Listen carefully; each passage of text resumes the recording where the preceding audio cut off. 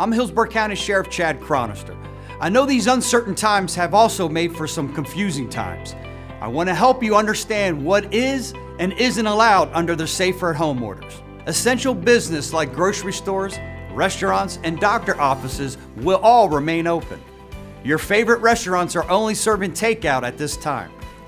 Salons, gyms, malls, and all places that you don't need to survive are considered non-essential businesses and they must close.